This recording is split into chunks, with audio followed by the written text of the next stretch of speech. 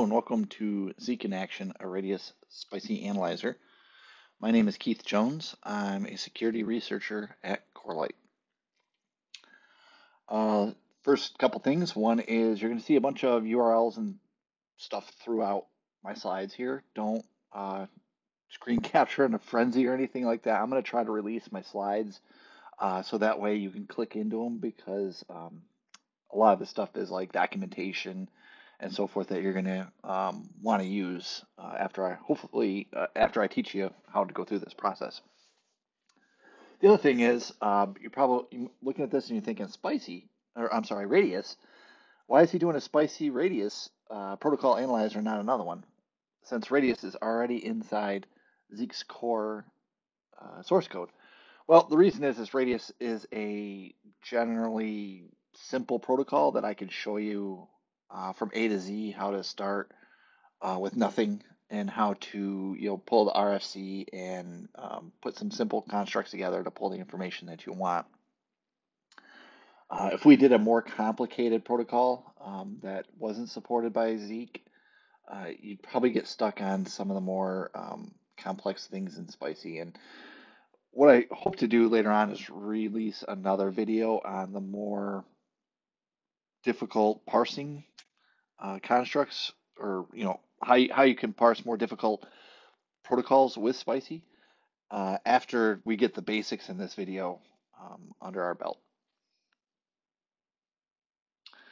So in this presentation, I'm going to talk about a process that I've used, and what I've done is, I've tried to encapsulate what I've done for several open source protocol analyzers into a generic process that you can follow for any protocol. And for presentation purposes, we're just going to put Radius in there. Now, some of the other open source releases that I've used this process on are listed on your slides here. There's the FaceFish rootkit protocol analyzer that I wrote. I wrote a IPsec protocol analyzer, and that's far more complex than the one that you'll be seeing here. So if you want to see more how Spicy works or how it looks on more complex protocols, that's one that I recommend going and looking at. OpenVPN I wrote, that's not as complex as IPsec. That's still more complex than Radius though. OSPF is actually a packet analyzer instead of a protocol analyzer because it rides on top of IP instead of TCP or UDP. So it's slightly different, and I'm not even going to touch on packet analyzers in this presentation. Hopefully I can record a video like this for packet analyzers later on.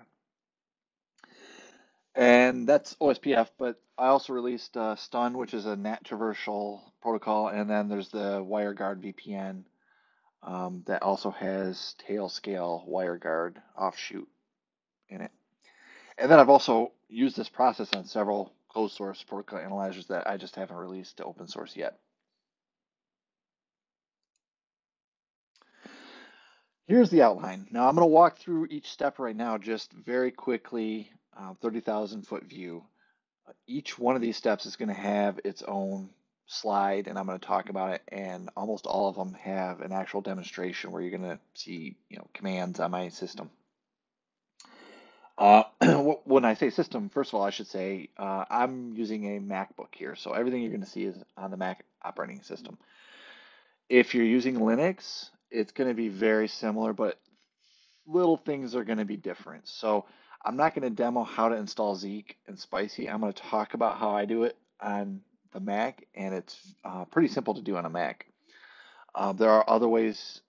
There are other simple ways of doing it on Linux and so forth. So all you need to do is just go to the instructions that I point throughout my presentation and look up, how to install Zeek on Linux or how to install Spicy on Linux. And the instructions will walk you through that. And then once we get into installing ZKG, now we're sort of system independent at that point, and I'm going to start showing you some demos from that point forward.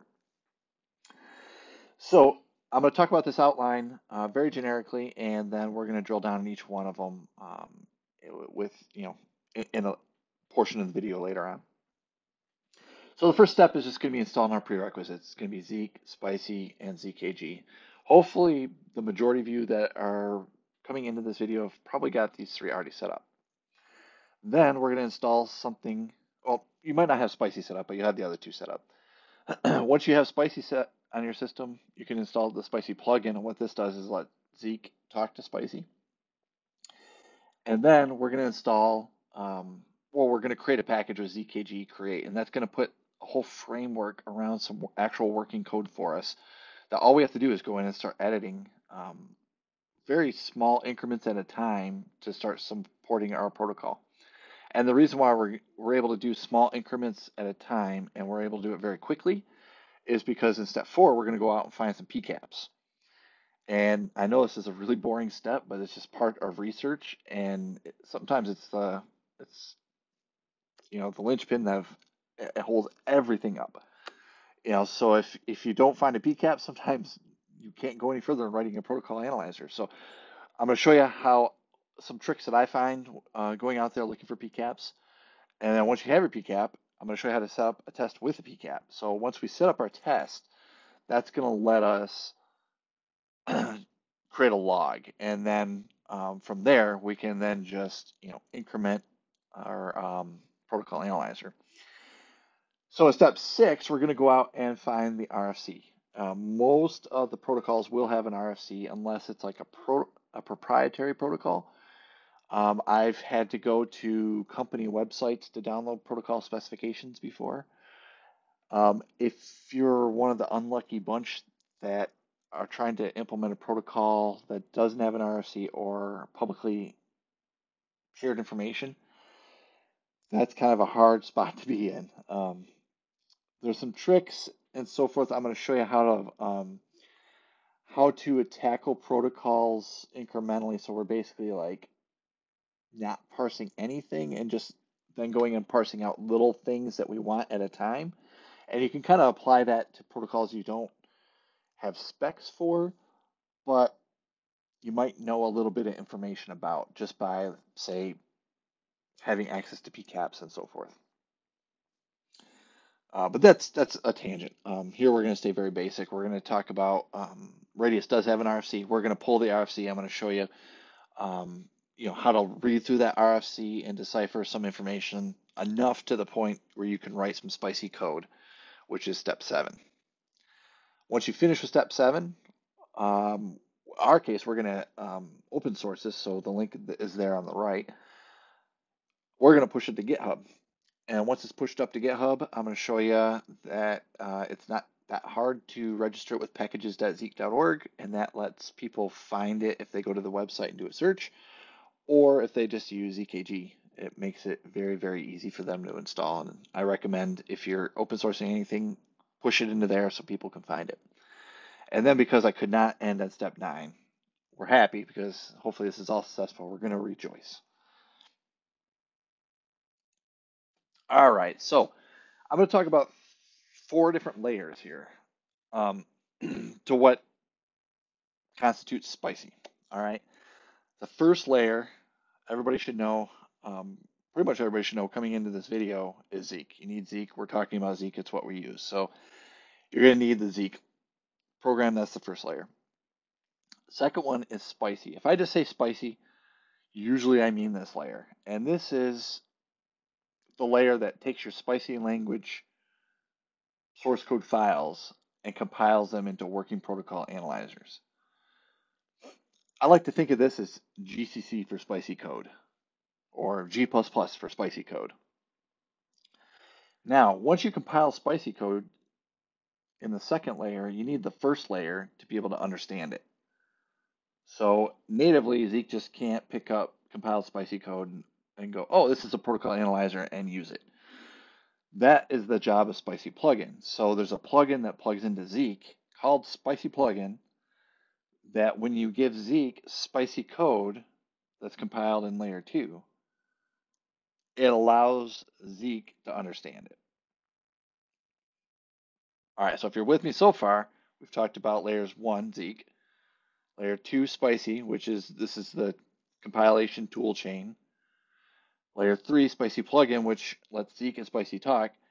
we're going to be spending our time coding in layer number 4 on the bottom, which is your protocol analyzer. So once we have layers 1, 2, 3 working, we can write Spicy code, which is our protocol analyzer, and let the 3 layers on the slide deal with it from there. So as we get to our first demo, I'm going to be mostly talking about the first 3 layers, setting up Zeek, Spicy, and Spicy plugin, and then we're going to create the template for step number 4, which is our protocol analyzer in the next step. This is going to be one of those things that I'm not going to explicitly demo for you on my system because I've had Zeek installed for a long time and Brew installed a long time, and I know if I uninstall it and try to install it just for these purposes, something will mess up and I'll be I'll have to go back to work and I need a working system. So I'm going to talk through what I did, which is on my MacBook, I used Homebrew, which is in the first link. Homebrew is a package manager. One of the packages is the Zeek package, and the formula for the Zeek package to Homebrew is in that second link. The command on my system, once I have Brew installed, is very, very simple. I just type brew install Zeek, and that goes out there and it pulls down a precompiled version of Zeek and installs it. So it's really quick in comparison to, say, trying to compile Zeek yourself. You can do the same thing with Spicy. There's the link with the information inside the Spicy documentation, how you do this. But I pulled out the commands, put it on the slide for you. What you got to do is you've got to open a tap, and it's the Zeek tap. So you just say brew tap Zeek/Zeek, and once you run that, a new tap is available, which means there's new packages that you can install. One of them is Spicy. So now you're able to run the second command, which is brew install Spicy. If you've ever tried to compile Spicy or even Zeek in the last step, both of them take a while. So when you run this and it takes, maybe a minute or so to download it and install it, it saves so much time. I can't recommend it more. And the only reason why you wouldn't have to use Homebrew on a MacBook or even precompiled binaries on a Linux system is, if you were going to edit Zeek core source code, yeah, you need the development version. You need to compile it. Or same thing if you have to do the Spicy toolchain. But what I'm teaching here, and 100% of my job lately has been just making protocol analyzers on up. So we can just go out and get compiled versions of this and make it very quick. And that's one of the benefits of using Spicy. All right, so the demo I'm going to jump in about here on my system, which is installing a new virtual environment for Python, and then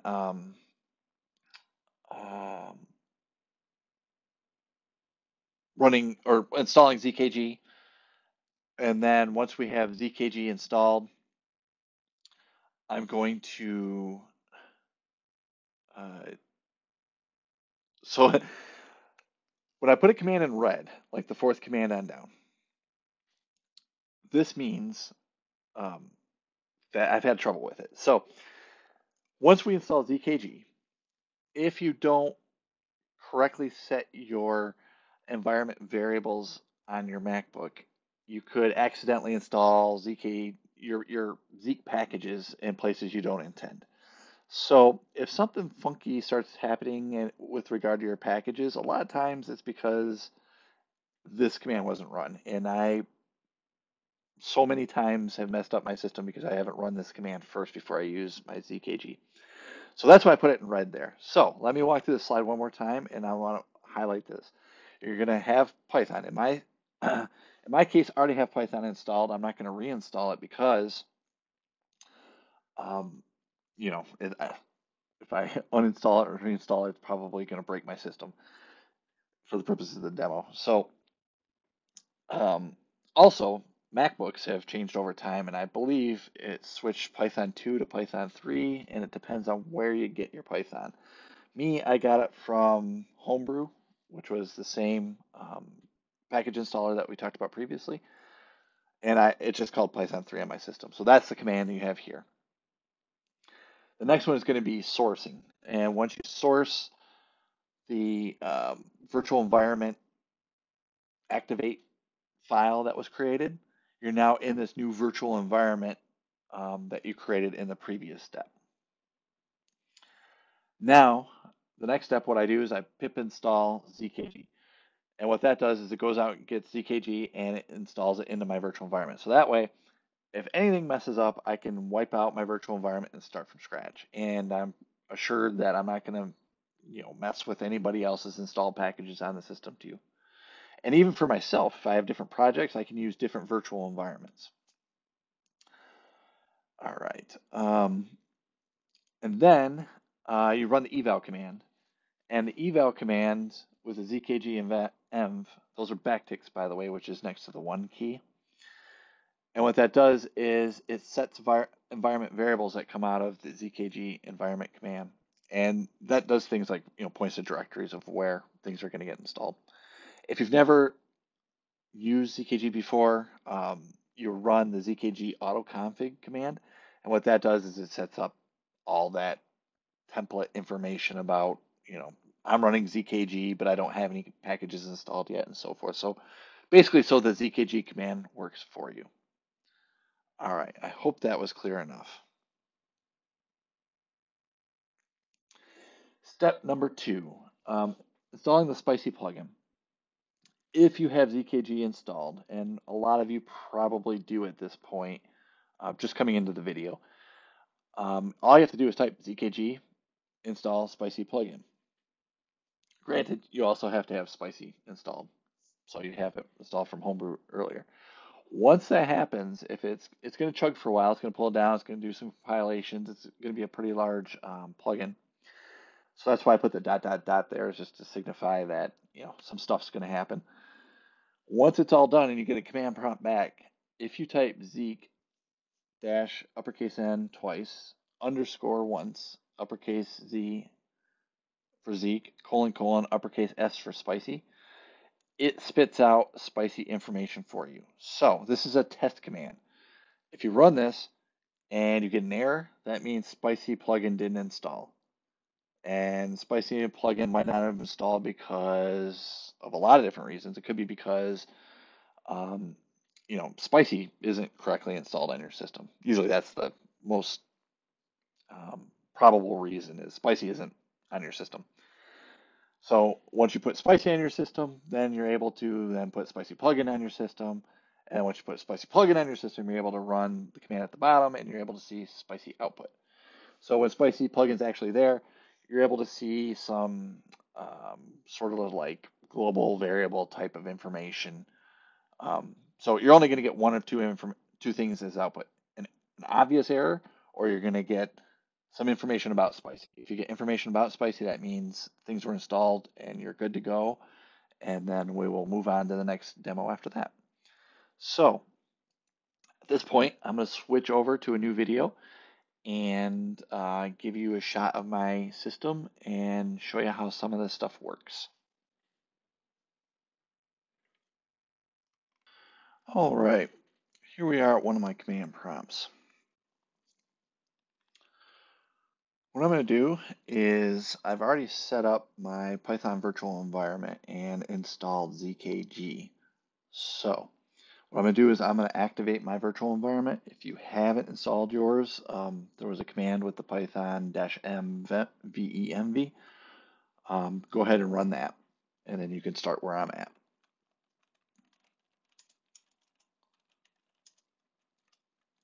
So I keep my Python in a /python/3, and then there's bin activate.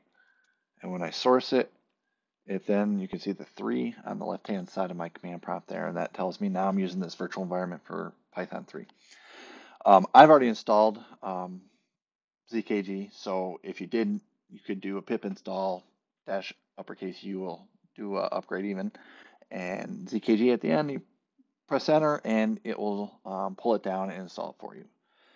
All right, once that's happened and you have ZKG installed, you then want to run the very important command eval backtick ZKG env backtick. and that sets some important environment variables for you.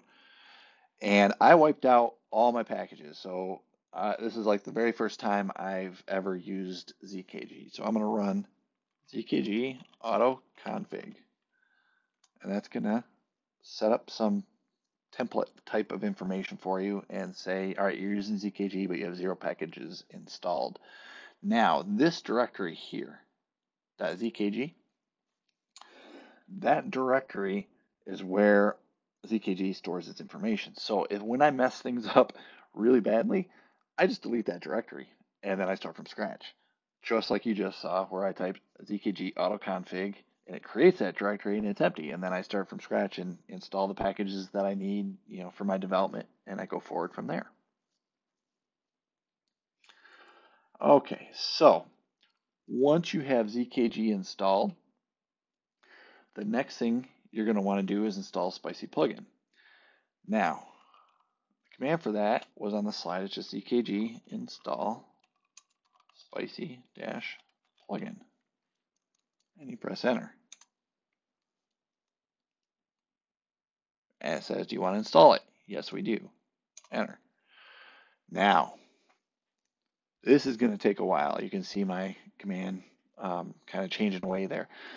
It's going to run the unit test first, which if I know it's really working, I can use, sometimes I'll use the -- skip with, or -- skip tests with the ZKG install command. But since you're probably learning this for the first time and you may not have a working system, I would always run unit tests, because this is the point where it's going to tell you if something horrible went awry while it was compiling. Once it finishes the unit test, then it's going to go through the installation process, and that's also going to take a long time, and you're going to see a bunch of dots across your screen. Once that's all done, it'll then go to a command prompt. And what I'm going to do now is save you the, I don't know, 10 or so minutes it's going to take for this process on my machine, and pause this video, and we will return once it is all done doing the heavy lifting. And we're back. You can see there it took a little bit. It did its testing, and then it did the installing, and it says it's loaded. So in theory, once I go in here and type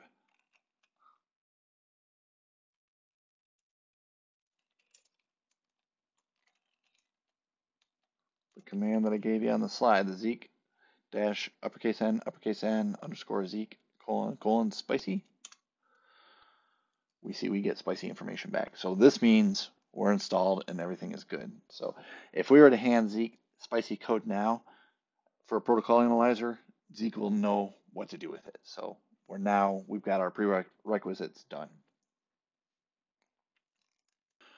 Welcome back. The next step number 3, is going to be creating the package. And this command, what it does is it creates a template on your system that is more than just a template. It is a whole working protocol analyzer written by another Corelight employee that's he works on open source, Benjamin Benier, and it's really awesome because it takes 80-90% of the legwork and the problems out of the picture for you. So what you do is you run ZKG create and then -- package dir, and in my case here for our presentation I'm going to do Zeek, so that way we know it's a Zeek package, --spicy --radius. And what that does is it tells anybody, all right, well, if it's just a repo, I see it's a Zeek package with the Zeek on the front. The spicy in the middle says, all right, spicy is a requirement. It's not something that the command lines or anything is going to tell you. It's just a visual requirement. Yes, spicy is a requirement, --radius, and radius is the program that requires that requirement. So with that, what that does is it creates a package directory. Now, there's some Git stuff that happens in the background, and that's part of the reason why I have the Zeek on the front, is so when we push this up to a GitHub repo, you know it's Zeek versus something else. All right, and the magic on this is the -- template argument, and the argument is a long URL. And again, you can just copy these out of my slides. What that does is it pulls down Benjamin's template and it asks you a couple questions about what you're creating, and then based upon those questions, then fills out a directory with source code and its initial git commit. So you could just push it right up to a GitHub repository at that point. But we will do that. We'll do the pushing of the GitHub repository at the end since it's already a step. All right, so what we're going to do now is it's demo time. I'm just going to run this command for you, and I'm going to show you what it outputs.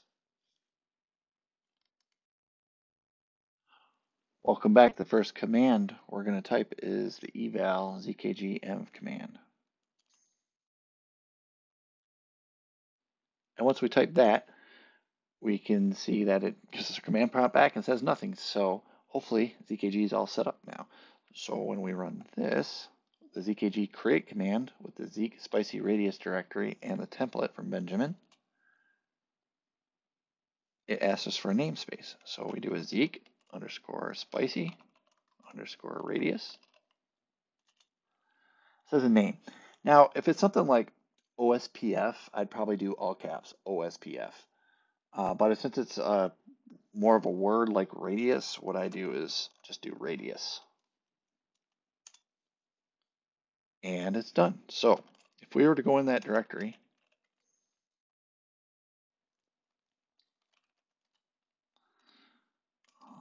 RPC, oh, not RPC, it's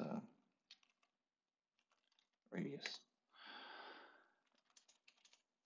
and do it ls-al, you see there's a whole set of template in here that wasn't there before. So this is what gets pulled from Benjamin's repository and created for you. So we're going to move our PCAPs into here, and we're going to be doing all our development in this directory.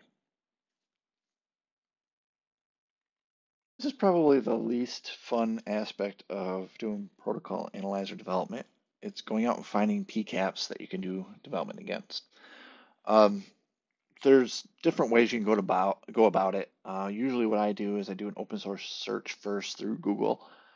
And we'll do things like, radius PCAP. In this instance, we have Radius. And Radius is a well-used protocol, and it's supported by Wireshark.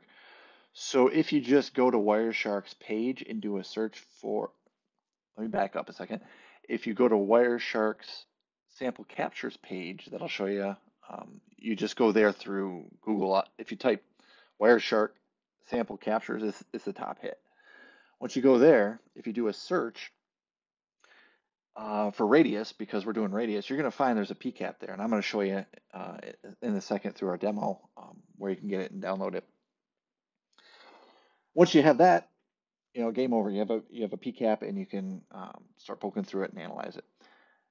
If Wireshark doesn't have it, a lot of times I'll just do Google. I'll do things like radius PCAP in the search box and hopefully find a site that'll have it. Now, if Google doesn't have it, you're kind of stuck. Really, the best option you have is setting up whatever protocol it is that you're trying to analyze and record it. So if it's a radius, you might have to set up a radius server and actually push some traffic across the network and do a TCP dump and grab it, which takes a long time and it's not a fun process. So that's why you want to do the open source research first, is to save you those hours of having to set up something like a radius server. So then once you get your PCAP, what do you do with it? Well, first thing I usually do is I just open it up in Wireshark and see if Wireshark supports it. In our case, Radius does. So we're going to just poke through some Radius and see what it looks like, just to get our feet wet into what we'll be parsing soon. So with that, I'm going to switch over to a demo, which is going to show you like the web browser and the, we'll take a look at what we download in Wireshark. Alrighty, so now you're looking at a web browser. So what I did is I opened Google and I just said Wireshark sample captures, and it led me to this page. I pressed a either Command F or Control F, depending on what system you're on, to do a search. Typed in radius, and you see what you see on your page here.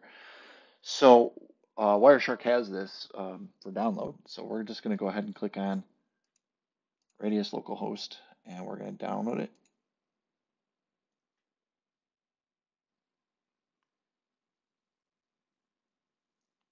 Okay, and once it's finished the download, what I'm going to do is I'm going to switch over to Wireshark and show you what that looks like once it's imported.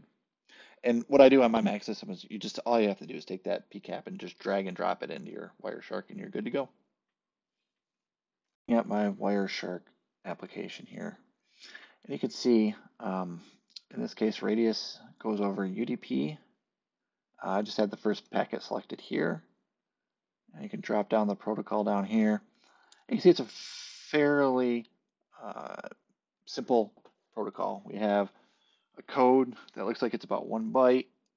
We have a packet identifier that was about 1 byte, a length that's about 2, an authenticator is about 16, and a text item of 67. If I break this open, yes, we got attribute value pairs. This happens, I've seen this in protocols before. I'm just clicking through, opening some of these up, and for the people that might just want to watch the video and not click through this on their desktop. But you can see what attribute value pairs are interestingly stored items where you have what type it is, like there, and then you have, and then that tells a program how to interpret it. But then you have a length here, and then you can see just the string Steve here. So in this particular attribute, we're seeing username of Steve. Down here we have password. This thing says password encrypted of whatever this hash is. Let's see what else we got. Here's an IP address that's stored in actual bytes, not a string, but actual bytes. I got a port. Cool. So as you can see, there's some useful information in here. What we're going to want to do, so if I can frame this, what our tasks are ahead of us, is we want to take these packets and make a log in Zeek based upon these packets. And to make a log, we have to figure out what columns we want in our logs. To figure out what columns we want in our logs, we have to figure out what we want to parse out of radius. So what we're going to do at this point is what I will probably do is pick some of these attribute value pairs and make them into columns, like probably the username. We won't log the password. We'll probably log the NAS IP address and port, along with some of the other radius information, like maybe the packet identifier and so forth, along with the connection information, so we can tie it back to just the generic connection in the con.log in Zeek, and we'll try to make it pretty and useful. So if you stick with me, we will switch back to the slides and see what our next step is, and continue on and try to make this a actual Zeek log called radius.log. All right, our next step is to set up the tests with PCAPs. So we just downloaded PCAP. We're going to take that PCAP, we're going to put it in our traces directory, and that's going to let us run our tests over and over and over while we add different fields to our radius protocol structures. So the second step, you're going to then go in and delete any test you don't want, which is basically anything else but a basic test. And then we're going to delete all baselines. And the reason is we will always want our test to fail. And that is because when we run a test and the test fails, it then gives us the output. And the output is what we're developing. So if we add a little code, we run our tests, it fails, and it says, here's your output. We look at our output and say, is this to our liking? If it is, sweet, we move on. If it's not, we go back and do the iterative process again, over and over, until finally we get a radius.log that we like. So our last step is we're going to add a simple test to Test Analyzer for the new PCAP that we just downloaded. What I'm going to do is I'm going to switch over to my editor, which in this case is Visual Studio Code, and that'll let me point some things out for you there. So now we're looking at the project directory for the Zeek Spicy Radius package that we created. And you can see I opened some directories on the left-hand side there. The test directory, and inside the test directory, there's another directory called Analyzer, which is where the tests go. And then there's a traces directory, which is where we put our PCAP. So I already dragged and dropped the Radius localhost PCAP ng file that we downloaded earlier into here. Next, what I'm going to do is clean up the tests in here. Now, I recommend leaving the availability because that just checks and sees if our Spicy Analyzer is loaded. It's just like the very first basic check, and it's important. So I leave that one as is. There's a parse.spicy down here. We won't be using this one, so I'm going to go ahead and delete that. Now we're just going to set up one test with basic.zeek. If we read through it, I'm going to assume you have a little knowledge in Zeek tests. Otherwise, you just go ahead and look up B tests, and I'll give you more information on what I'm talking about. The first line says requires. Okay, we want to test to make sure in the traces directory our new trace is there. So let's go ahead and make sure our file name is correct. Radius localhost.pcapng. Get rid of everything else. And next, what it'll execute, put an uppercase C, little r, that doesn't worry about checksums. And then I want to make this file the same, just to make sure we copy it. Okay, and then the next thing it says is do a difference on connection log. Well, we're going to be making a radius.log, so let's go ahead and put that in here too. All right. Test doc, test radius against Zeek with small trace. Yep, that's correct. Load analyzer, this is currently the one we're developing, so that's correct. Here, this is to do. So everywhere in this template directory where we need to change things or add data or logic and so forth, there's to-dos. So this is just one of them. I'm choosing not to put any information in here yet because I don't really have any information to output. But if we had other events or so forth, we could put them in here and maybe do like print statements, and then that way it would go to standard out. Okay, so I saved off that file. And let me finish showing you a little bit around here.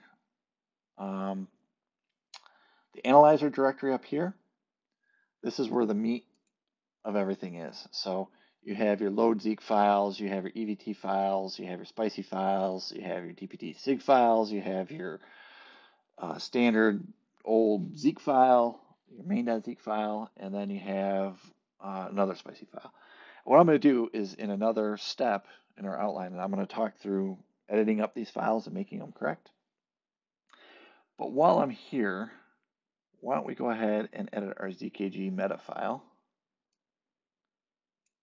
because there's a to-do here and our summary, and we will call this a Zeek protocol analyzer for radius based on spicy. Copy this out.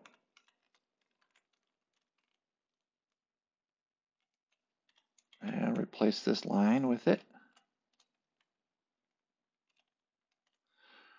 And save that. And that takes care of the ZKG meta file for us. One other thing I usually do too is I will create a README file.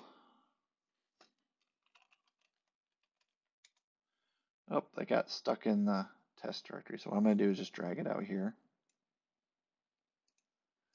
And here I'm going to say Zeek spicy radius. And I say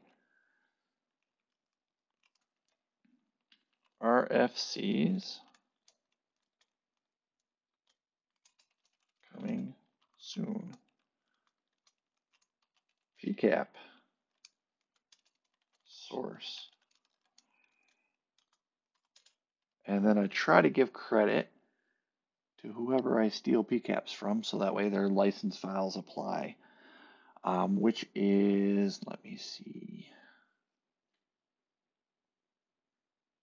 Well, actually, that's a different window. So what I'm going to do is I'm going to go ahead and say coming soon here, just for this video purpose. And then after I stop this video, I'll go find the URL that we downloaded that from, and I'll plug it right in here. So that way, when you look at this later, you'll know where you can get back to that PCAP file. All right, that should be it, and we'll move on to the next step. Thanks.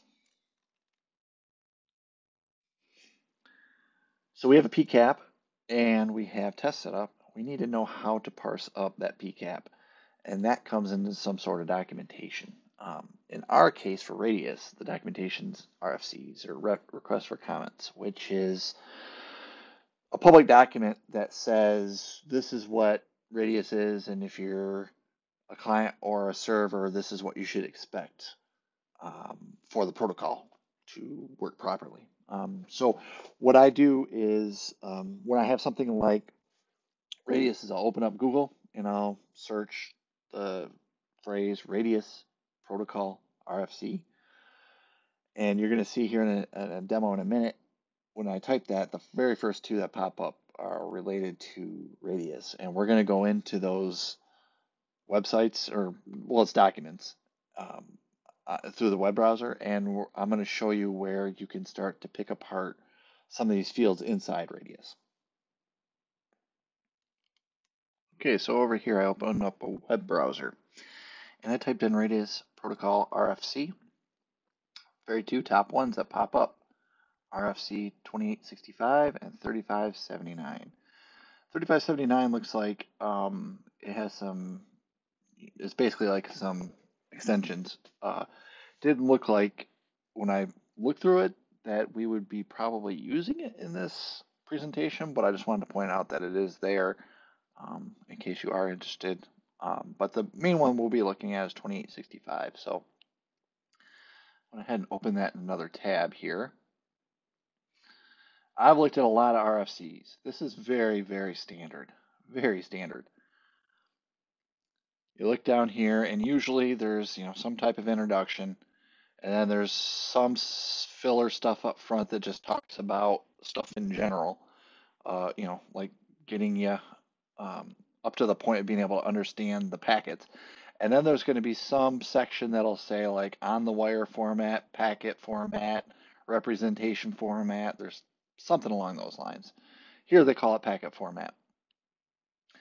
And if we actually do a little reconnaissance and look down the list here, we're going to see these are different types of attributes and stuff. So there's a lot of logic in here. We're not going to support all this. We're just going to pull out a couple things that are interesting, and we're going to put it in a log and call it a day. And then off the video, we can improve it with all the extra stuff. All right, so let's go ahead and go to packet format. All right, so it's UDP. If you probably saw that in the table of contents, they talked about UDP. And just like when we looked at Wireshark, it's pretty simple. Here's packet format. And again, this is very standard in how it's kind of drawn out. So if you've never seen this before, this ASCII art, it's very similar when you look across all the different protocols and the publications. So if you're ever in doubt in the table of contents, you can't find your packets, usually what I do is I skim and look for ASCII art like this, because that usually shows you where the packets are. Now, take that with a grain of salt. Not all protocols have this stuff. So I'm working on some protocols right now that are more represented by a language that actually kind of fits one-to-one with Spicy and doesn't have a packet drawn out like this. So if you do the quick search for the ASCII art, you won't find it in those cases. All right, so there's only a few fields that we really need to support here. There's a 8-bit field called code. There's another 8-bit field called identifier. Looks like a 16-bit field called length. Looks like a big field called authenticator. If I remember right, they said it was 16 bytes. And then there's these attributes. So if you scroll down here, they actually give you explanations of all these things. So the code, a code can be basically an enum. So it could be a number. and the number means something. So what we're going to look at, I've already looked at the PCAP that we downloaded, and these type of packets, request, accept, reject, those will support.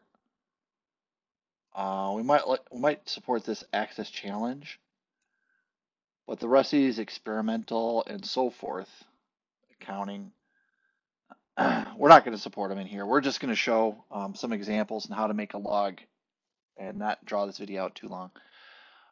So I can tell you though that when we hit those types of packets, we still parse them. We just don't parse all the fields in them. And that's kind of what I do here is I go look at a PCAP and I say, oh, well, here's some interesting information and I would like this in a log. And I kind of work backwards from there. And so I looked at the PCAP in this case and I said, all right, these attributes that we looked at earlier are things that I want to make into columns. Well, to do that, I'm going to have to support access request, accept, and reject. And then, that's how I went forward. So that was my thinking on here. So that's going to be the result codes. This identifier looks like it's just an ID type thing. This authenticator was 16 bytes. And I'm just saying these out loud because when I switch videos over to my programming side, you won't be able to see this, but I will. Okay, and they break this down, the authenticator, into stuff like this. Like, unless I can easily tell what it is, a lot of times I'll just parse it as the 16 bytes and not do anything with it. So I have the field in case I decide to do something later with it, but I might not be, parsing it down even further if I don't have any use for it. And just looking through the PCAP, I didn't really see anything in there that I wanted to use the authenticator for. And they have a big administrative note. And then they get into packet types. And this is the access requests. And they show you the packet. And spoiler alert, all the packets are the same. We looked at the PCAP, and they all have the same header on it, and they all have the attribute value pairs. And that's what we want to support. But it's here in text that they wrote in June of 2002, so you have it. And here's the accept. Looks the same. The structure, basically for us, the structure for parsing reasons is the same. So this just explains it protocol-wise because these RFCs do more than just tell us how to parse something on the wire. We use them to figure out how to parse something on the wire, but other people will use this so when they write a server or a client, they know exactly how to talk to that other server or client that they might not have written. So it's a lot of redundant information for our purposes. I'm just skimming through here so you've seen it at least once. All right, so we get down to the attribute section, and this is the attribute value pairs. And these are also very simple. You got a byte, that's the type. You've got the length of whatever the value is going to be, and that's in bytes. And then you got the actual value in bytes. And you're going to see that this stuff is really easy to parse out in Spicy. So the type, it explains in human words, but here's the enum. This is what we're sort of interested in. And you can see there's a lot of them. Okay. I have them all highlighted there for you. I'm telling you right now, we're not supporting all these. We're just going to support a couple like username, like IP address, just the things that you saw me point out in the PCAP and Wireshark earlier, just enough to make a nice log that somebody can find useful.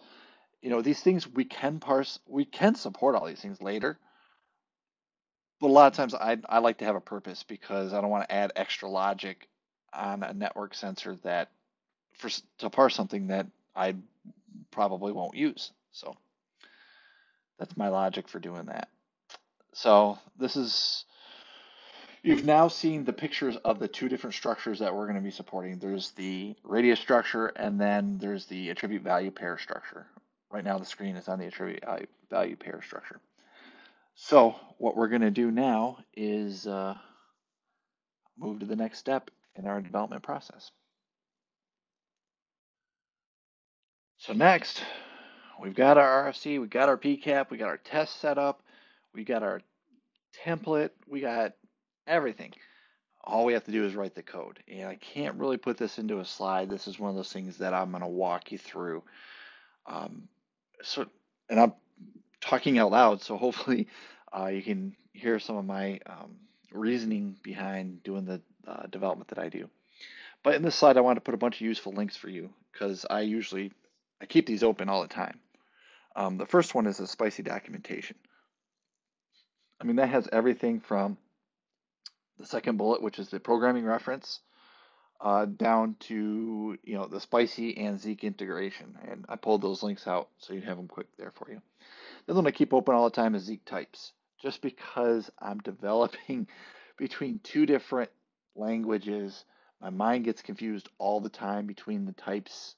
One's bytes, one's strings, one's vectors, and it's just hard to remember what you're using where. So I put all these links out there for you. I usually keep these in open tabs. You're going to see me in the demo. We're going to walk through doing some of the source code, and you're not going to see these open because I only can screen record one thing at a time here. So what you're going to do is, if you're interested, while I'm talking, you can open these. And again, when I'm coding, I already have them open because I have like 8 different things open that I'm referring to just to make the spicy source code that you're going to see. So let's switch over to our Visual Studio Code now. Okay, one of the things I want to show you was I did add the PCAPs source to the README here. Oh, one of the things we can do now too is add our RFC. We have the second one, but we probably won't use it in this video. I'll put it in here. Okay. And I also manually added a get_ignore file. This is just a, it gets rid of like your Apple browser files and ignores your build directories and so forth. Okay. And I can't remember if I did it in a previous video, but if I didn't, I just wanted to point out that my baseline directory is now empty. I know I at one point had to delete the baselines in here. And my analyzer directory just had, my test analyzer directory just has my availability check and that basic check that we did earlier. So if we did nothing else and just left all this logic up here as default, we should be able to create the plugin and then run the tests. And you do that by creating this build directory, and just by doing a make dir, you go into that directory. It's empty. You do a cmake space ... and what that does is it configures from the parent directory up, which is this is the one up directory. And once it configures, you do a cmake space -- build space ... and that then does the compilation process. So this, I've already done that here. You can see my build directory is actually full of stuff. I leave that in one command prompt. Now I open a new command prompt. Remember to do the eval zkg env command when you do a new command prompt, because that has burned me a few times. I then go into the test directory over there, and then I type btest. And when that happens, I'm going to do it for you now. Your tests fail because we don't have any baselines. And now we have this temp directory. And this analyzer basic, which failed, we got a whole bunch of logs. Let me walk you through some of these logs. Usually when I come into a failed test, I first go to the standard error. There's nothing in here, but a lot of times when things go horribly awry, this is full of stuff. So it's usually the first one I check. Second one I check is diag, because that tells you why things have failed. And up here it says, oh, you've got this file, but there's no baseline. Okay, well, no baseline, I understand that. we haven't made baselines, we deleted it. That's why it's failing. But then I start looking at this file and I'm thinking, oh, what is this? And I look and it says path radius, and I say, huh?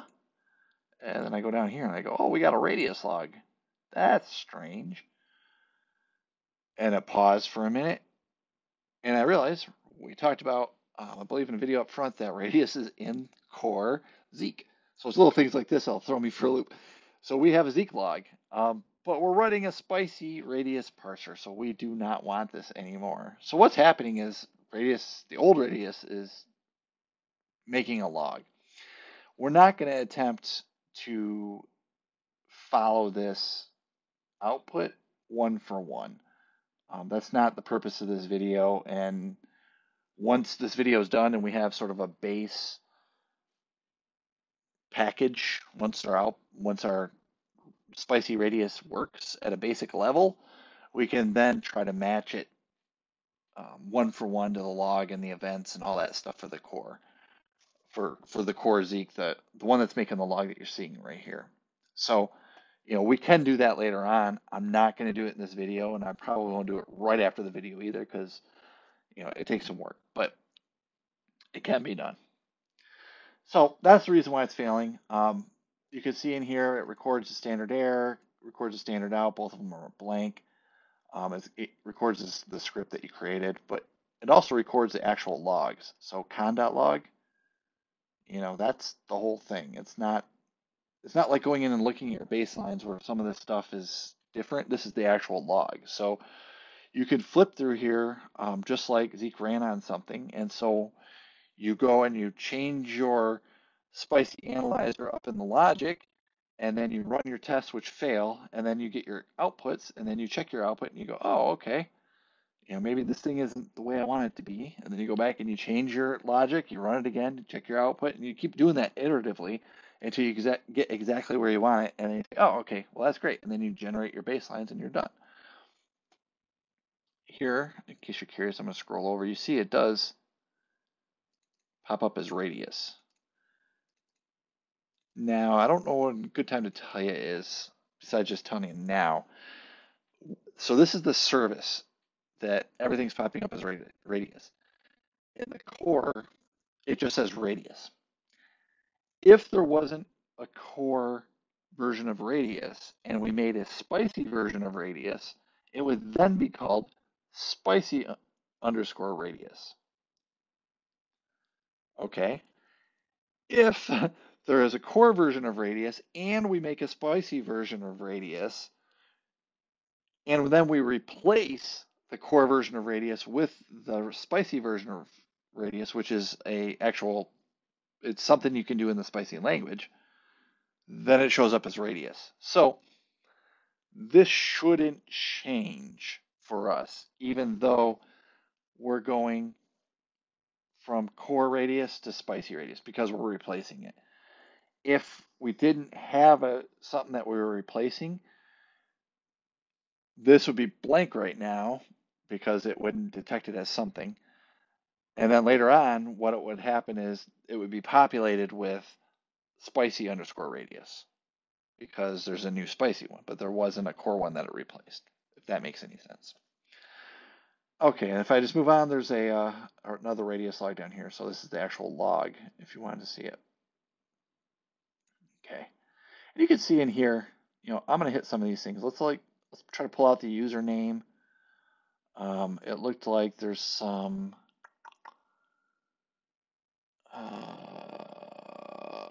like an address we can pull out. We'll try to get that. And it looks like it has a result. So we'll try to log the result as well.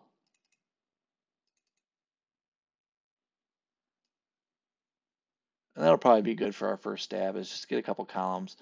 And these, if you recall, these come out of those attribute value pairs that we looked at back in the PCAP.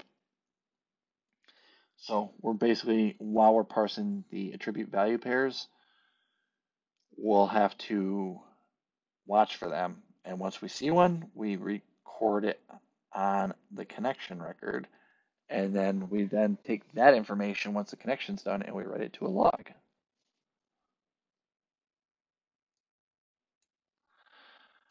All right, so finishing down, so that's the test. So I'm going to pause the video here because I've had a good run on this video, and I'm going to take a little break, and then I'll come back and walk you through a little more of this. Okay, so a little earlier I was telling you about the build directory. I wanted to show you what that looked like. So let me go ahead and make it. I deleted what I showed you earlier, so I'm going to start from scratch just to show you what the process looked like. So I'm going to make the directory build. Okay, I'm going to go into it now. You can see it's empty. What I do is a cmake ... so that then configures using the information in the parent directory. And now I do a cmake -- build in this directory, and it chugs away. And it's going to take a little bit. So there you go. All right, so it built the target radius. Now in my other tab over here, I have the test directory open. And then remember, I ran eval and all that stuff, so I just run btest. And when you run btest, you should always get the failure on the basic because we deleted the baselines. So when all that magic was going on in Visual Studio and you saw directories popping up and I was talking about running cmake commands and all that stuff, this is what it looked like behind the scenes. So we'll continue on in our code, and when I say I'm going to run the test, this is the process that I'm going to keep doing over and over and over. I'm just not going to show you it because I will come over to this, run the build. Okay, it's very quick because we didn't change anything. Come over here, run the btest, and now my .temp directory has all new information on my failure. So I keep my Visual Code open, and then I keep these two consoles open, and I basically, between those three, do some changes on my editor, come to one, build it, go to the other one, test it, and then I go back to my editor, look at the .temp, and see if it's the way I want it. And I just keep iterating over and over and over. So hopefully we'll take some of that pain out of there for you, and we'll basically speed up the video and just get the code in there for you, and we'll see what that looks like. All right, we're back in our editor here. Usually the first file I change is the analyzer.evt file. You're going to see when you open it, there's some to-do information. I'm just going to go ahead and delete it in here. It's the same, it's the template that makes this to-do if you wanted to read it.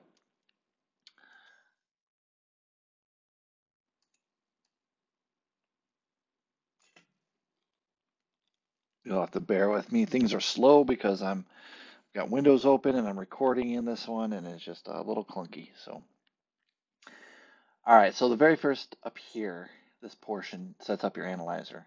So we're going to do protocol, analyzer, spicy radius over TCP. Well, we know it's UDP, so let's change this. Parse with Zeek spicy radius. Now, this is what we set up with through Zeek create. See that looks familiar? That also looks familiar through Zeek create. That's the purpose. Now, you could let Zeek parse by port. I typically don't unless there's no other reason I can't make a signature for it. If you can make a signature for the traffic, you can then let it try to detect through dynamic protocol detection, DPD signatures on any port, which is what I try to do when I write a protocol analyzer. So I'm going to get rid of this. So all we're doing is setting up a radius server over UDP, parse with Zeek spicy radius. Okay, now down here you see a to-do. It says connect spicy side events with Zeek side events.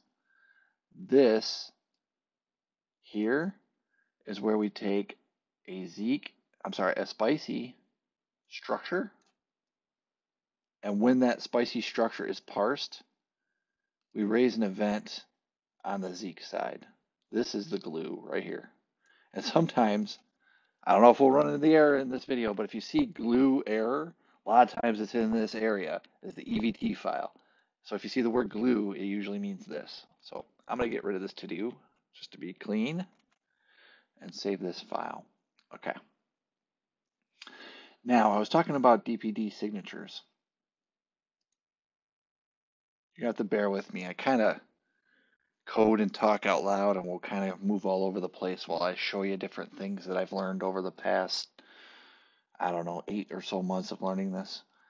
But one of the first things I want to show you is this load. This is, if you know it from the Zeek side, when you load a module, this says load signatures called dpd.sig, which was created by our template. This file was also created by our template. And then load main.zeek. And if you recall, that's empty. See, it's empty. And I'll go ahead and get rid of the to-do even, because we will come in there and clean it up shortly. Okay. So if we open the dpd.sig, this is what it looks like. And it says we use this to attach our protocol analyzer to a connection through signatures. So all I'm doing is just getting rid of the comments. You can pretty much leave the name up here. You'll see one problem here is TCP should be UDP. And then next is our regular expression. Well, let me go ahead and put a regular expression in here. Let's see. From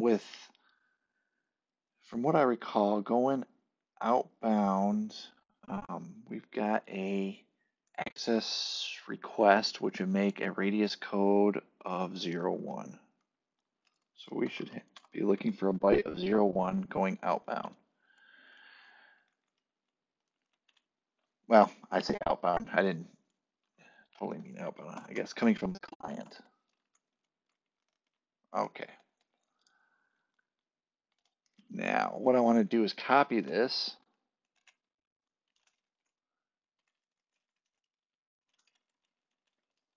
With server. Okay. We're going to make this two-sided. So the client has to have a access request. The server has to have not an access request. It has to have access accept or an access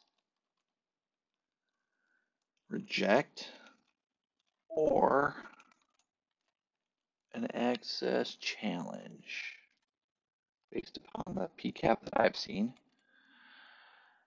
And then I have to look up something real fast here with Zeek signatures. So I'm going to the Zeek signatures page off video.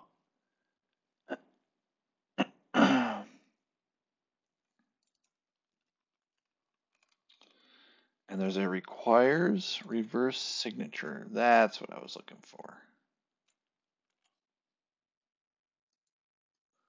So we're going to put requires reverse signature, this guy. And if that happens, we're going to enable radius. But we see it's also enabled up here. We're not going to do that. So what has to happen is Zeek has to come into the signatures. It has to match on this first one that says access request on the first byte. And then on the other side of the connection, it has to either be an accept, reject, or access challenge. So you can kind of think of these payloads and so forth as signatures. I'm not saying this is the best signature. This is what we're going to work with here in the PCAP realm of things. Once I get this, this video is done and I put this on real networks and I really test it, I might see some false positives out there where you'll see me come in and make this payload a little more strict. But for the purposes of developing off of PCAP, we're going to make this as simple as possible so we take out all the variables. And then once we load it on live networks, that's when we start getting rid of false positives and making things more complex. But that won't be in this video. All right, we'll save this guy. All right, what do I want to go next? I went to the EBT file. Everything else in here we can leave pretty much boilerplate as is. Let's go to the Zeek analyzer file here.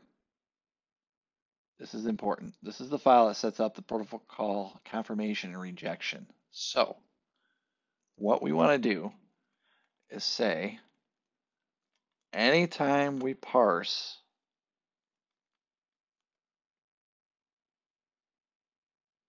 okay, so what this is saying is on the spicy radius structure, when it's done parsing, if done means it completed correctly, we will confirm the protocol. That's very important. Without this line, our con.log will never say radius, even if it thinks it's radius, because this is what makes that happen. So on the other side of things, if there's an error, we want it to say an error. So this is like a DPD error where you're going to see this pop out in your logs. So what this says is on the spicy radius structure, if we're parsing and we somehow run into an error, reject the protocol, meaning don't put it in our con.log, and also making a mark in the error log that says we had an issue parsing, and it'll tell you where things happen in the code when you do this. So it makes it very nice for you. So that leaves the meat of what we have to code in this file. So I'm going to go ahead and take a little break here just to capture the video and take a little rest, and then I will jump back in and we will code this file up. This is the analyzer.spicy, and this will be all our structures. So you're going to see most of our work done here. Oh, before I start, let's go ahead and take away the to-do because we are no longer to-do. So see you in a few. All right, let's go in and finish some of this code. I'm going to assume you have some spicy knowledge here because I can't describe everything, but I'll try to describe as much as possible. And again, if it's not clear, go ahead and hit me on the Zeek Slack server under Spicy channel. So here, this is the top level spicy structure. So remember earlier in our EVT file, I'll show you. We said this is our analyzer name. So when on the Zeek side, when we see spicy underscore radius, it comes from this here, what I just highlighted. And then this tells it what to parse with on spicy side. So this says in the Zeek spicy radius spicy module, use the radius unit. And this back here is the radius unit. And the line 4 here, what this does is it gives you something easy to work with where it says, okay, I want to swallow up all the bytes, and the ampersand EOD says until the end of data. So that line says the field name is payload. It's of type just raw bytes until the end of data. So once we attach this radius unit to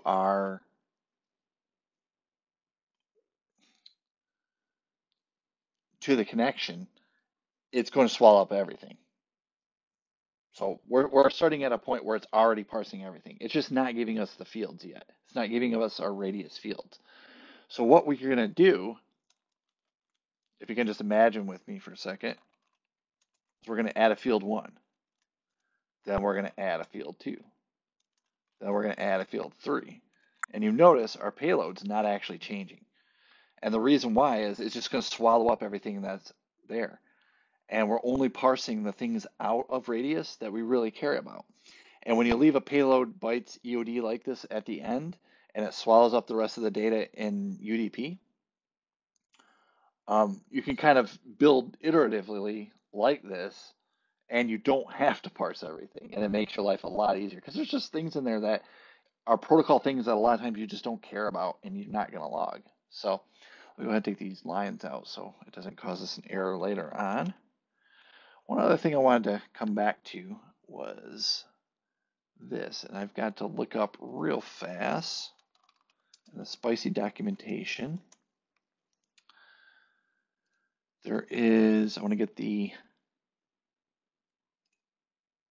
exact language right so we don't have another error. It's a replaces, okay. So it should be, there's another line we're going to add to our analyzer here.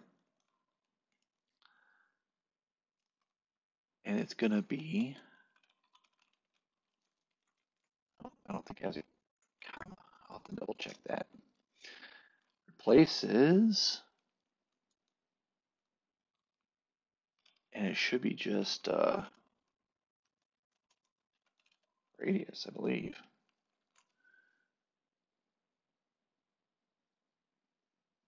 All right, just double checking the documentation over here. So what I'm going to do is I'm going to come back. I'm going to stop the video. I'm going to double check the documentation, and if it's a problem, I'll fix this up, and then I'll restart the video and we'll continue. All right, see you in a second. A couple of changes. One is I needed a comma after that phrase, and the other is I'm going to make this uppercase just to be safe. I'm not sure if the lowercase will work well. All right. And with that, let's go ahead and move back to the file where the meat of our parsing will happen. Okay, so you'll remember from, and I have to move off screen to get my references so I can show you correctly, that our first field is called code. So I name it code. It's a uint 8. Okay. And not only is a uint 8, but it's a special kind of uint 8 in that we have, it's an enum in that we can actually enumerate some of these, we can enumerate the code and make our source code a lot easier to read. So let's go ahead and convert it to, we'll call it code type. And then we just send our input in. But now we have to make our enum. And I'm just referencing some code over here. Type, code, type equals enum.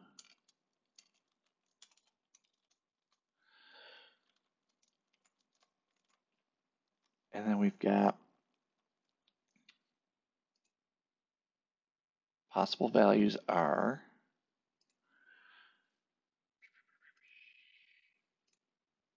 sorry, I'm flipping through a couple windows here. So we've got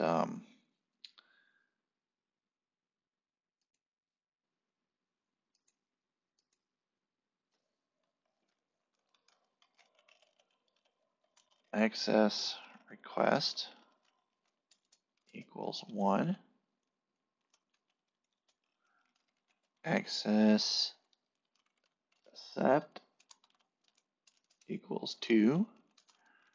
Access reject equals 3. Access, nope, I'm sorry, accounting.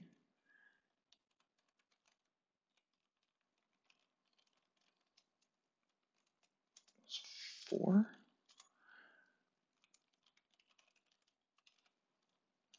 Accounting response equals 5. What else do we have? We have access challenge equals 11. status server equals 12. Status client equals 13. And then there's a reserved. Sometimes I put this in, sometimes I don't. I'll just put it in this time. All right, let me double check. It looks like everything looks good. 1, 2, 3, 4, 5, 11, 1. Yep. Okay. So now what this does is it says parse a 1 byte unsigned integer.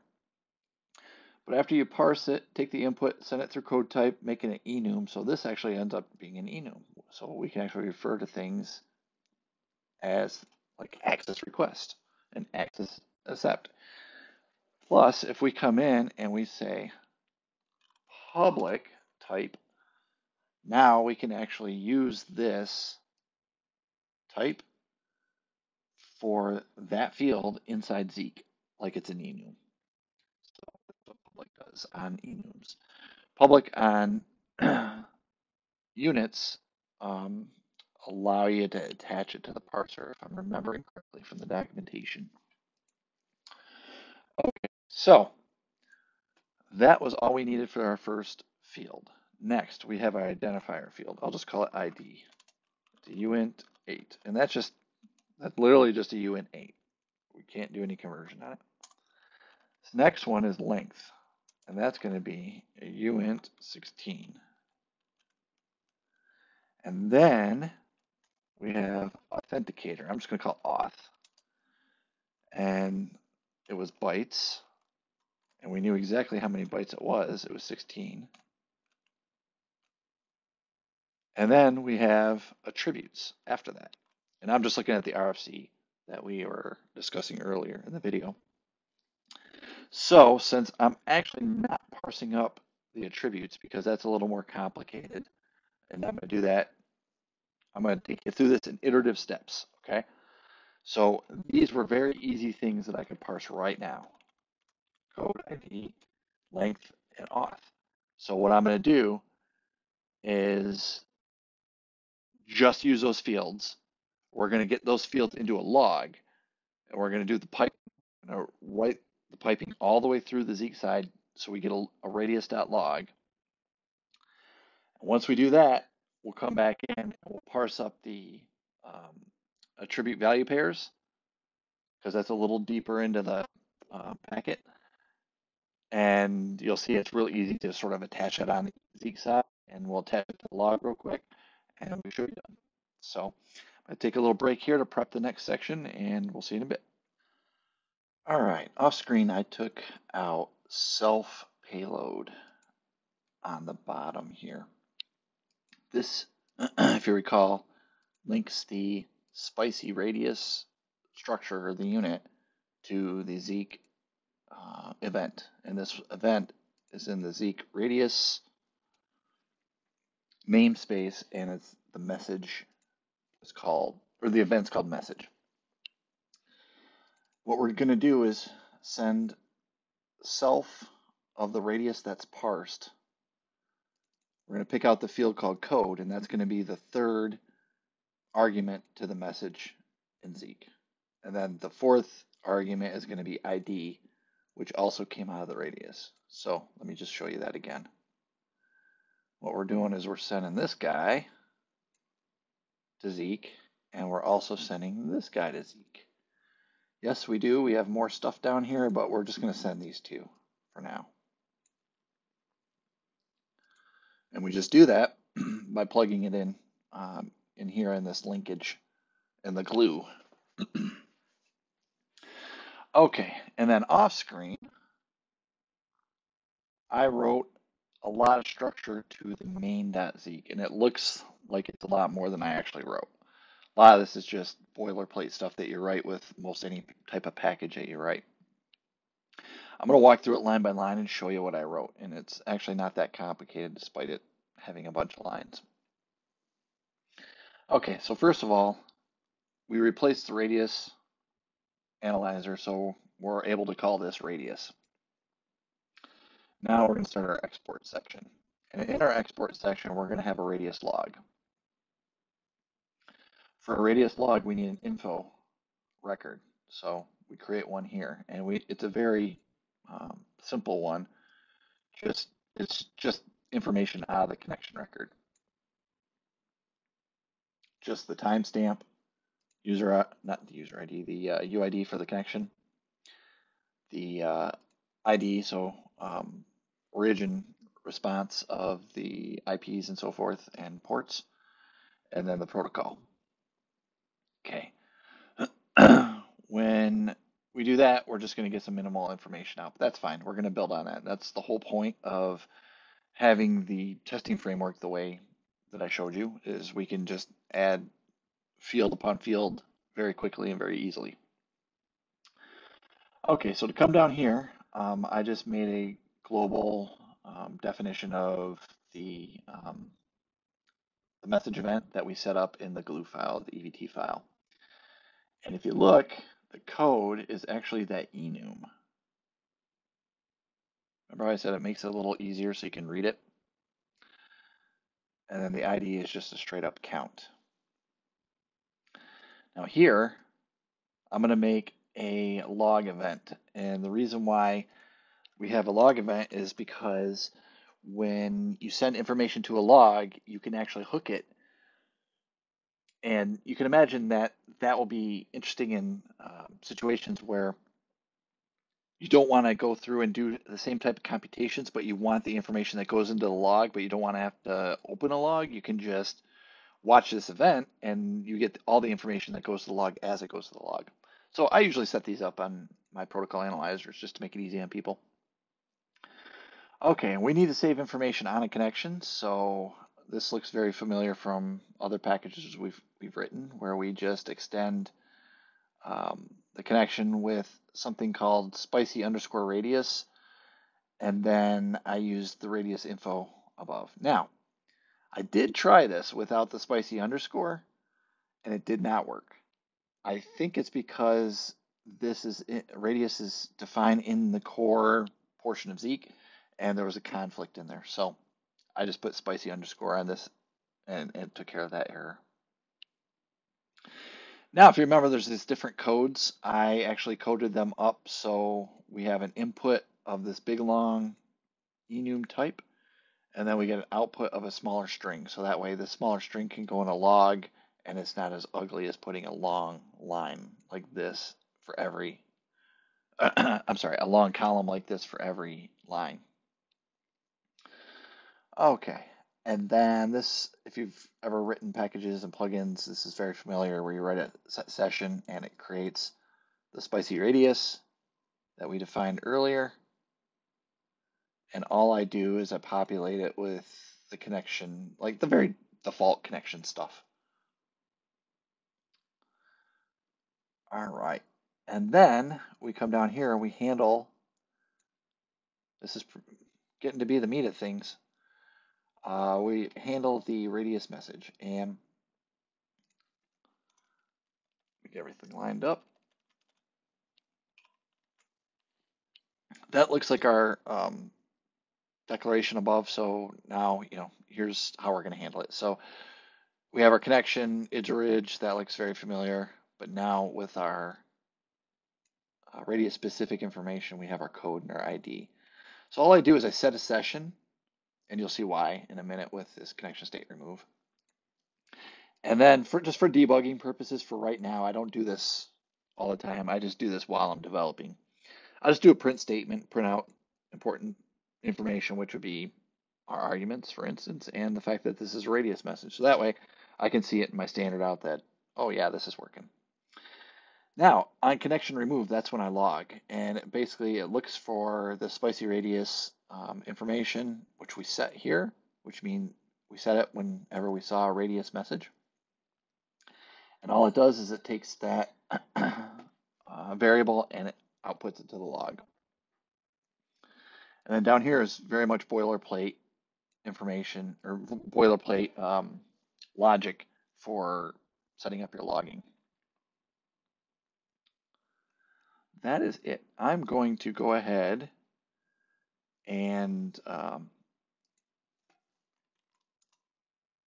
compile, and then I will execute the B tests, and that will populate the .temp directory. Okay, B tests are running now. All right. We open this up. We see a radius.log, but first thing we do is we check standard error. Hey, look at that. That was why I wrote all the lines in just the basic structures. A, so you didn't have to wait all the time to see me type it, and B, so we didn't have a bunch of lines here the very first time out. So now, we don't have any errors, so we should be able to look in our con.log, and we do see radius. I remember earlier when I said we use replace, it actually doesn't say spicy radius, it says radius because it does the replacement. So we see radius, and then we see a radius.log down here. And this looks like what it should. We have basic connection information. So what we need to do is basically add columns on here. You see I don't have the code or the ID in here yet. I just have the connection information. So I'm going to pause the video, take a little break here, and then come back, and what we're going to do is add the code and the ID to the radius.log and continue on with parsing up the protocol. So let's go ahead and get the code and the ID in our log, and you'll see how this iterative process makes things really easy.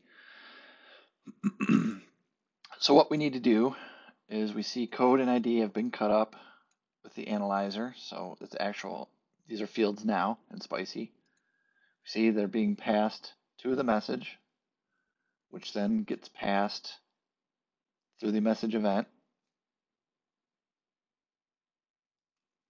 all the way to where the event is handled.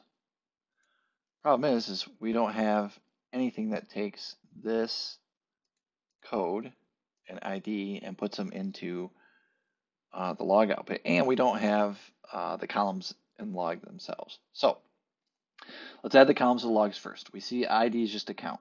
That's going to be easy. Code is this funky enumeration.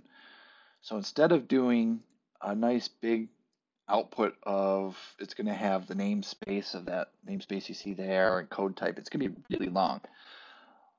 I made this cheater table. So that way we can just do a lookup. Instead of having this long string, it pops out the smaller string. So what we can do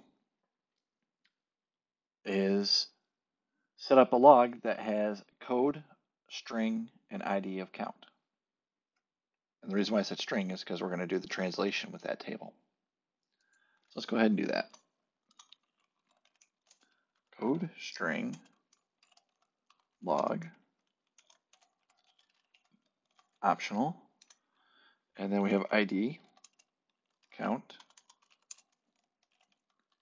log, optional. And to be nice to other people using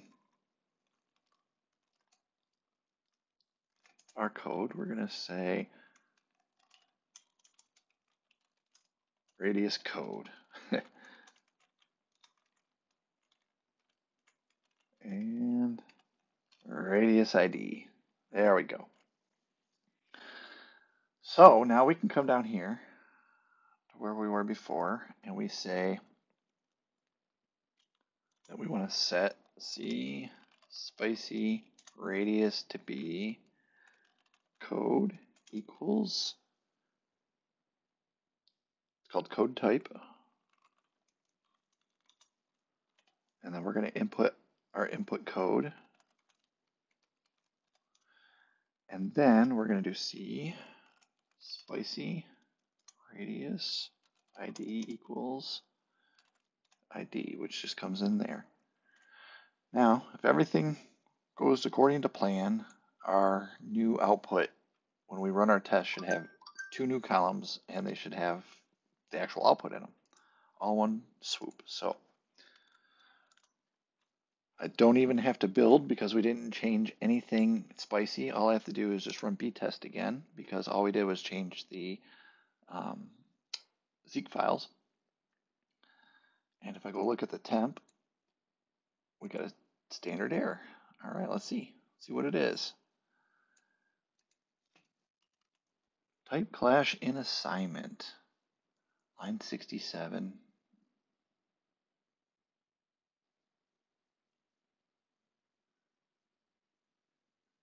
All right, I'm going to pause the video here, figure out what this is, and then I'll jump back in and we'll continue on. All right, I'm back. This kind of stuff happens all the time. This was actually a little more difficult to find. I had, I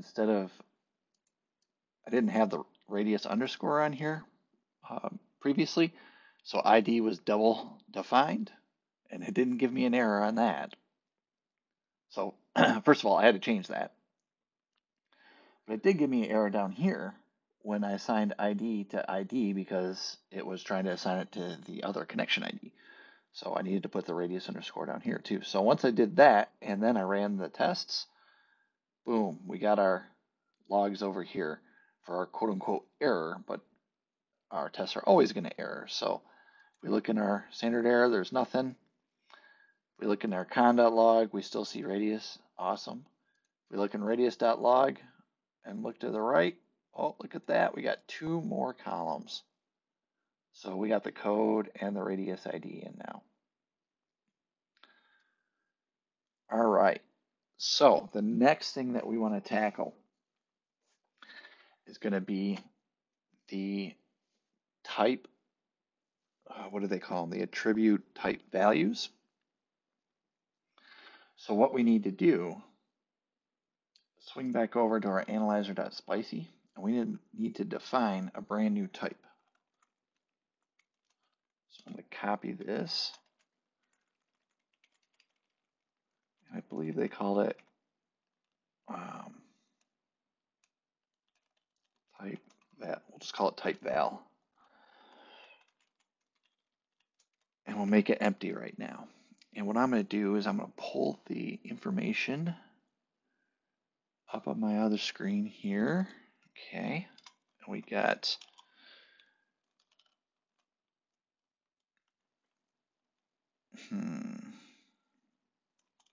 type. I don't want to use the word type.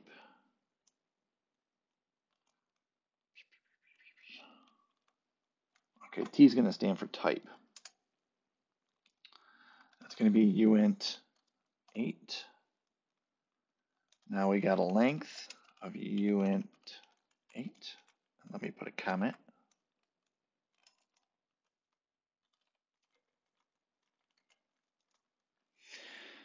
And then the rest is going to be the payload, or actually they'll call it value.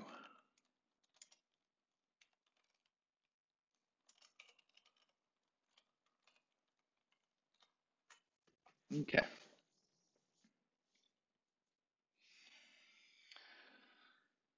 So the value, I said size equals 16 because we used 16 somewhere else. Where was that? I remember just seeing it recently.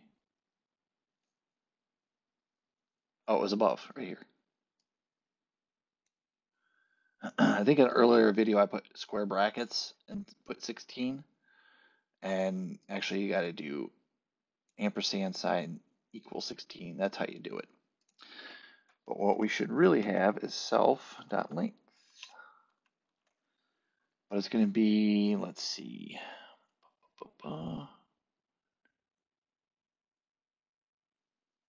2. All right. So we're going to probably subtract the type and the length from this. Just look at the RFC on the other screen. Since they're both 1 byte each, we'll end up subtracting 2. So the length should be the type plus the length plus the value. So our size going into it for value will be the length minus this minus this. All right. I'm going to go double check that in the PCAP, which I have to switch screens for that. And I'm going to pause this video and I'll be right back with you.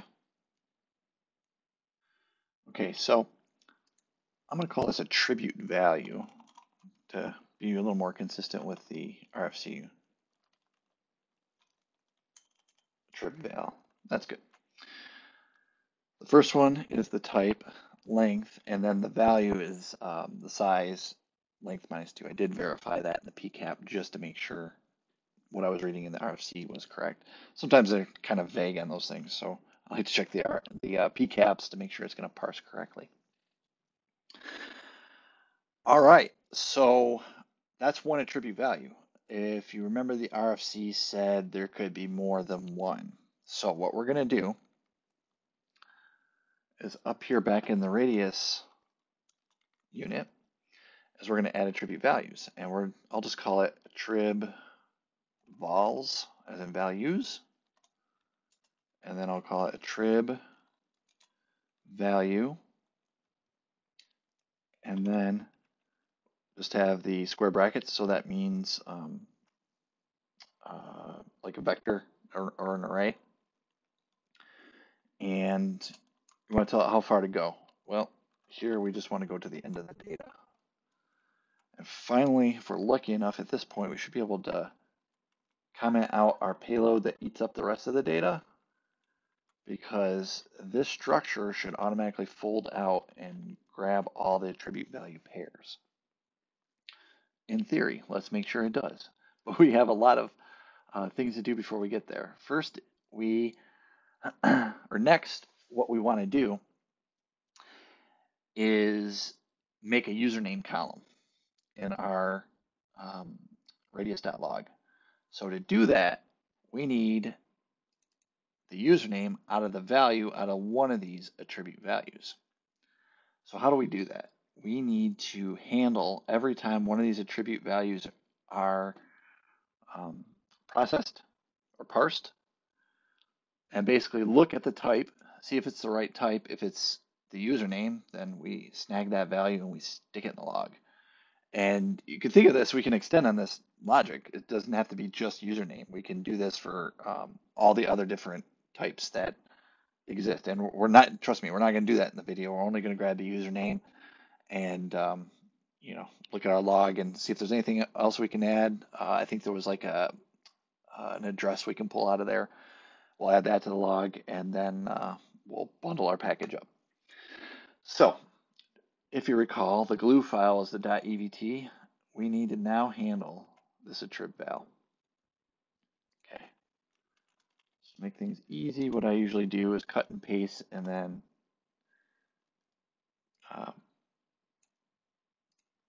what's the word I'm looking for? Fix things up. So attrib val, radius, message. Now I'll just call this attrib val. And we're still going to send in the connection and is_orig, but we're going to have something different now. We're going to have, let's see, the type we're going to send back, and we're going to send back, what did I call it? Payload, or no, I called it the value, I believe. Let me double check. Yep, value. So we're going to send back the type, and we're going to send back the value. We don't need the length. The length is really just for this, but it's there if you want it, but you can also calculate it since you have the value. All right, so the type and the value we're sending back. The type, we're not translating to anything. We're just leaving a uint8, and we'll just do the comparison. We'll do an integer comparison, because that's really all we need in here, because we're not going to output anything differently to it. So let's go ahead and look at attrib val. Now we need to make a declaration.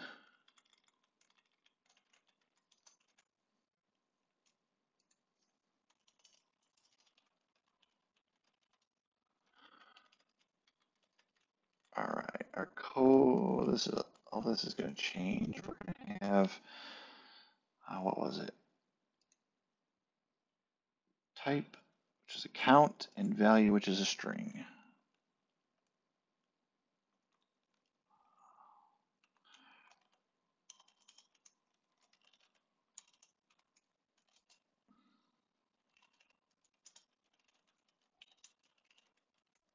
Okay. So we have that declaration here, and we have same thing, connection is orig, but we have the type is going to be account and the value string. And I just know that these are the translations. This is in the spicy documentation where it will they'll have the conversions of a uint is account, bytes is the string. Okay, so let's go ahead and create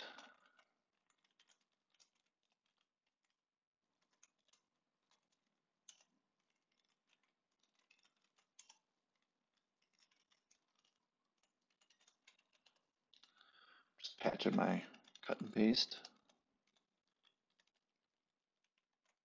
All right. Oh, we already have this working, so let's go ahead and get rid of this. So that way it doesn't keep going out to standard out. And for our trip val, what we need to do, very first thing, is because we're already in radius, we need to set our session. So that way we have our structure to save data to. Okay. Let's go ahead and add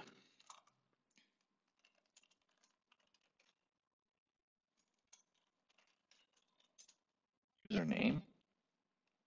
This will be a string.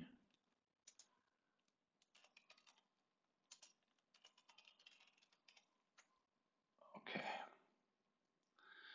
And if we come back down here, now we have those fields in the log, those two new fields of, I'm sorry, that one new field of username. So now what we're going to do is we're going to watch for all the attributes. And once we see the attribute of, what is it? I'm going to look it up on the other side over here. Attribute type of 1, we're going to save the value in the username. It's going to be that simple. So first thing you want to do is say if our type equals 1,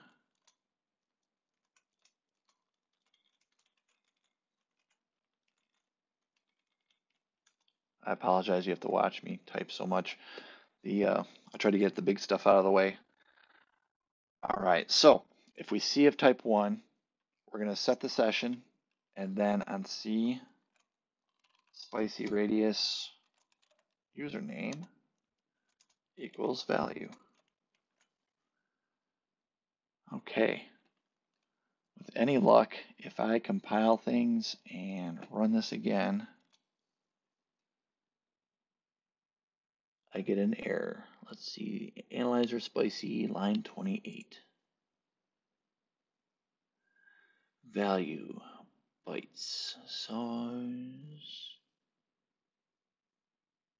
I messed something up in here. Okay, well, I won't keep you to watch it. I'm going to pause the video, take a little break. I'm going to pick out what it is, and then I'll come back and tell you what it is. This one wasn't that hard to find. I would just have some missing semicolon here on the length line. Put that in. I compiled and ran the tests.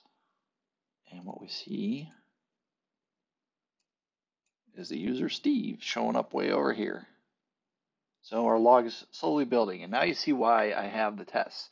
So I just add, I go into my spicy, I add a field or two.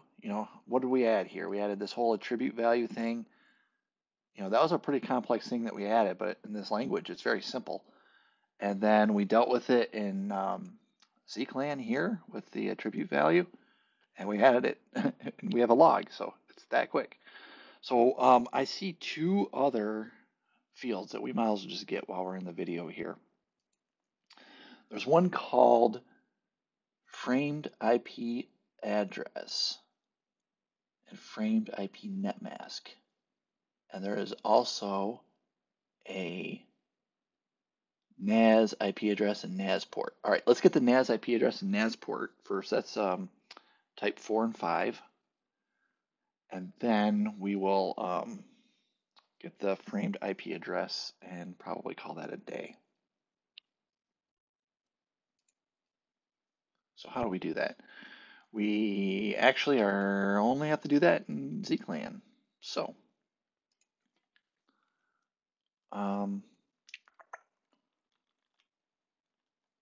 let's see.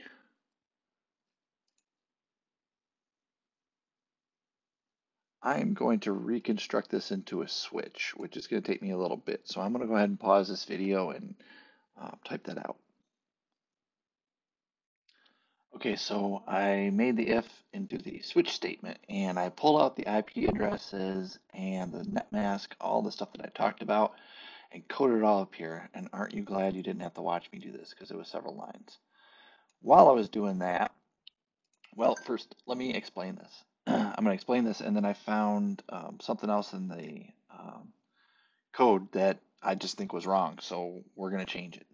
And this happens all the time when I'm doing protocol development, is I figure stuff out and I'm like, oh, I got to rechange the structure on this. So instead of going back and editing the video, I'm just going to show you how I do it. All right, but first, let me explain what I added here at the switch statement. So all I did was look at the R type coming in, and instead of looking at it and saying if, I then just did a case. And each one of them I set a session, and depending on what it was, I set the different parts of the output file. So I made a new username. I'll show you that in a minute. I made a new NAS IP address, NAS port, framed IP address, framed IP netmask. And this just takes the bytes and makes them into address. This makes it into account, address, and address. And then this just straight username. Okay, so on my way up, I found this. And I said, message is called every single time. And we were storing the code into the Spicy Radius every single message, which meant the code was changing, which meant this column was kind of useless because we'd have to severely change our structure to try to save this information somehow, but we don't really need it. So then I commented that out. Then I realized the radius ID is in the same boat. So what I did was got rid of both of them, which made me think, oh, I didn't need to handle this message anymore, but actually I still do, because I decided to add another field that when we do see an access accept, which means it was successful, we have a field that we populate as true, that by default will be false. Okay, so all that is up here. And even though I could cut this out of the code, just in case we expand on our code in the future, I'm going to keep it because I don't want to have to code it back in. Okay, so if we come up here, I cut out the fields that we removed, like the radius ID and the code, and then I added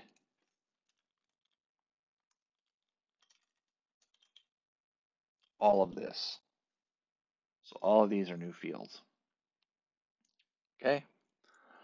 So what I did is then I went ahead and ran the test. I'll do that now.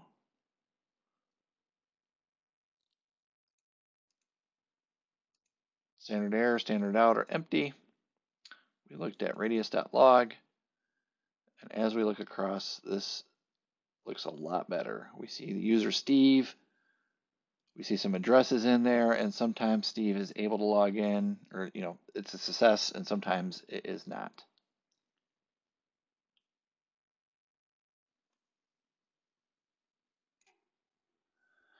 So I'm happy with this.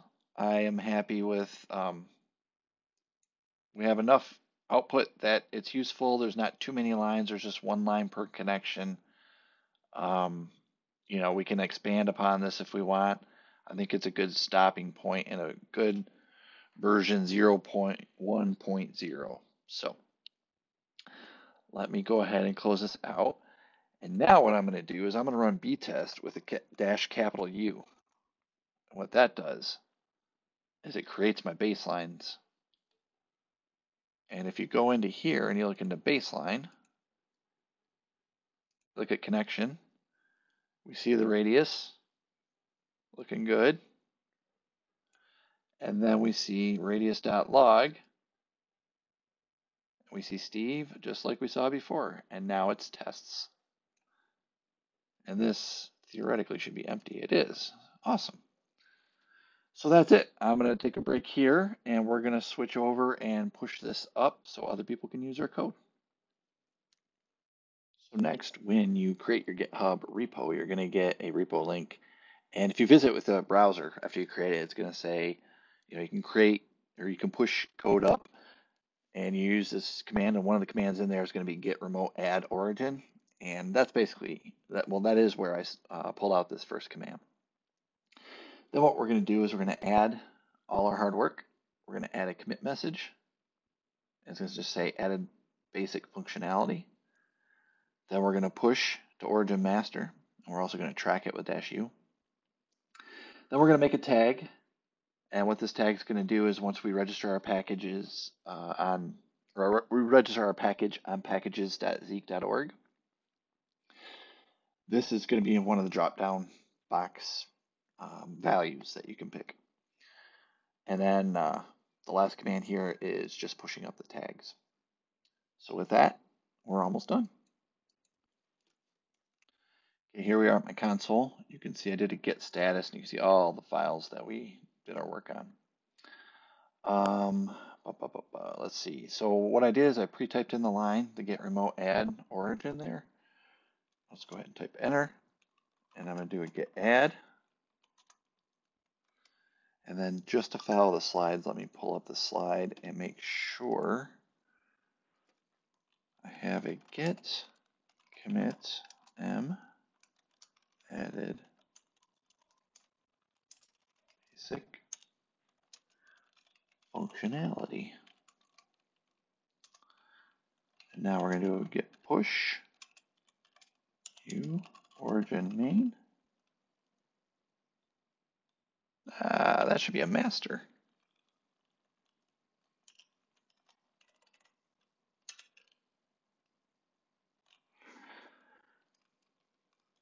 And then we do a git tag version 010.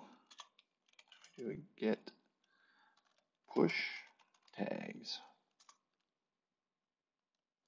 All right, so now all our work is up at GitHub, and our new tag is also there. Next, I will discuss on how to register your packages. Now that we've pushed our source code up to GitHub, we can now go to GitHub/Zeek/packages, and you just follow the instructions. It's pretty easy. It's right on there. I was going to show you how to do it, and then I realized their instructions just tell you exactly what I would have showed you. So I think I will just point you to their instructions. Again, if you have any issues with it, you know where I'm at on Slack channel. For ours, we're going to go into the Corelight. If you want to see where the Corelight packages are, basically just go into the packages repo, and there's a Corelight directory, and under there there's a, I think there's like a ZKG meta file, starts with a Z. You open that up, and then it's just a list of all your packages. And you just, each one is a package. And when you want to add a new package, you go to whatever your user account, mine is Corelight, and you add a line like that, and it would basically just point to where we just uploaded it. It's that simple. Once all that happens, usually it takes about a day-ish or so for packages.zeek.org to index and display your new package to everybody. But once that happens, you get to rejoice, because ZKG should then be able to just pull your package down easily. If you don't want to go through and register your package, you can always use ZKG and point it to a URL.